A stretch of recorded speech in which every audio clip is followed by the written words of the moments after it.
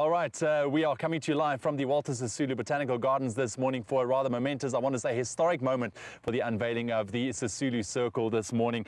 And with 11 beautiful botanical gardens scattered across sunny South Africa, it is internationally classified as conservation gardens, and it really serves as a window into South Africa's biodiversity and something that we as South Africans can be very, very proud of. Right now, I am standing with the Minister of Environmental Affairs, Dr. Edna Molewa. Honourable Minister, thank you very much for joining us this morning. Can I just say you look absolutely beautiful this morning? Thank you. Thank you. If it comes from you, great. How are you feeling ahead of this momentous occasion that's going to be happening this morning? Well, I'm very excited indeed with my colleagues here present.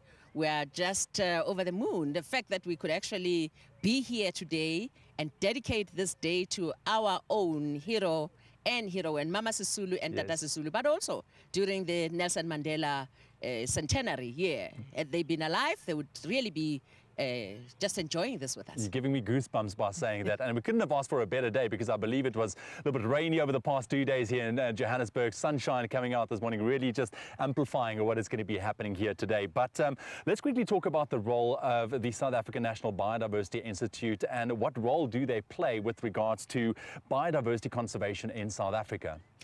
3 or rather 4 reasons indeed that I want us to share with South Africans what role did biodiversity play in South Africa. First of all, we are a nation that has ensured that we enshrine in our constitution the right to environment and preserve and conserve this environment for future generations as a country. Number 2, the Convention of Biodiversity actually obliges us to conserve these areas, and we have over 7,000 hectares of land that we have actually put aside. That's besides the other protected areas that we are doing this for. The third reason is for tourism. We want our people to enjoy themselves, to be here, have a healthy life, and really come here to breathe this nice air and enjoy themselves, but also to increase income, to create jobs for our people, to fight poverty. Those are the major reasons why we're actually having these botanical gardens. This is one of the growing ones. Yes. Very much growing indeed. And this is my second official time here at this particular botanical garden, and there's this air of just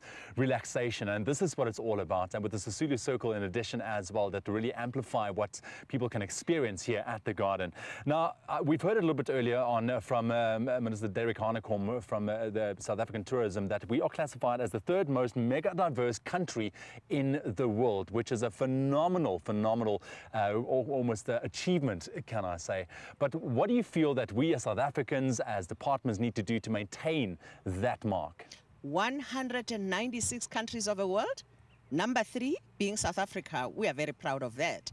Most mega diverse country. It means we are actually amongst the like-minded mega diverse countries, and indeed we need to preserve this, to conserve it going forward. What do we need to do? Every South African firstly start by enjoying it. You don't destroy anything that you enjoy. Ensure that if you find any species of anything, our scientists are working day and night, by the way, to keep us at this. We are number 3 after Indonesia and Brazil. Sure. So keep it up and let us really just continue to research and work harder, preserve that which has been reserved. Yeah. If they say to you, don't destroy a cycad, just don't do it, because those are the things that gives us value. If you put an orchid, for instance, the Orchid Society is here to tell us more about one of the species that have been found recently that they discovered just here around this botanical garden, which they will announce later, and we really just don't want to take steal thunder from them, but it's named after this mama of ours. This is what we are here to celebrate, this orchid, very beautiful one, the recently found one, and it's going to be renamed after her. So don't destroy it. Had it been just in the bush here and somebody destroyed it, we wouldn't have this kind of facility that we, the facility that we have to actually continue to boast about and bring more tourists to this country. So yes, let's continue to conserve. And like I mentioned, I mean, it is something that we as South Africans can be very proud of, and for people of South Africa, go and visit the botanical gardens, go and take a look at what we have. Just briefly, quickly, the Sisulu Circle, what do you feel it's going to add to this particular botanical garden? As I said earlier on, it's actually beginning to ensure that this botanical garden does grow, and all others grow through visitation in numbers of people who are coming here. Of course, it's not enough. We want many people to come to South Africa.